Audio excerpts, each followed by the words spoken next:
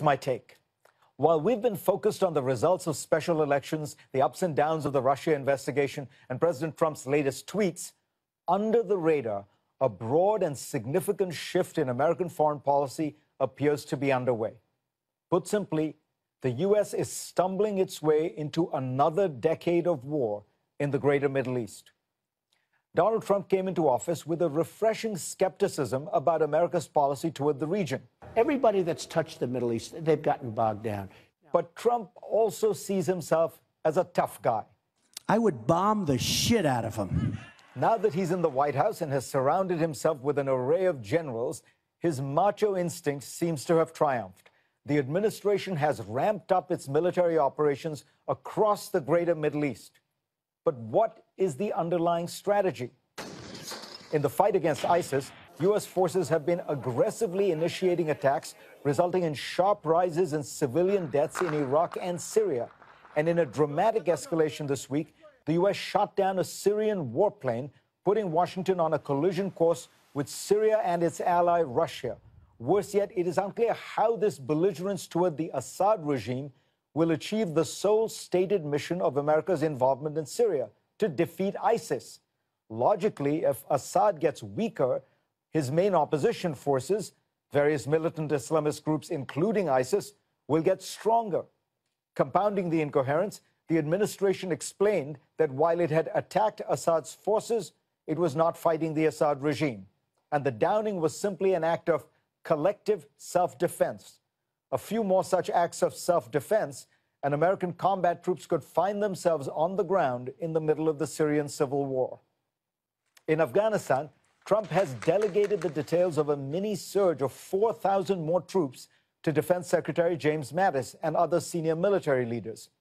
Now, let's remember, the United States has been in Afghanistan for 16 years.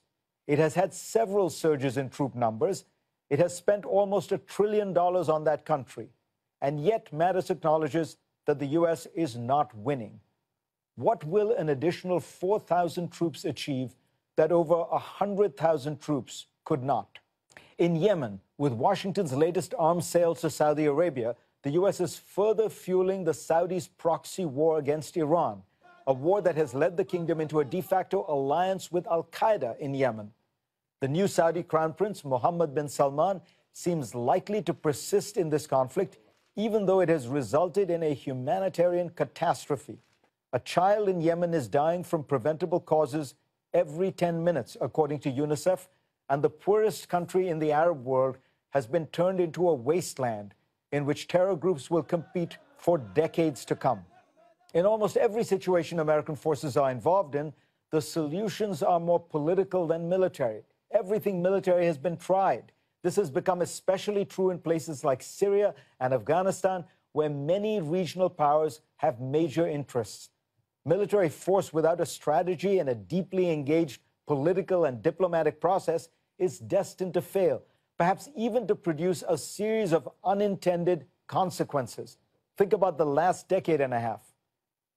During the campaign, Donald Trump seemed to be genuinely reflective about America's role in the Middle East. This is not usually me talking, okay, because I'm very proactive, as you probably know. I know. But I would sit back and let's see what's going on.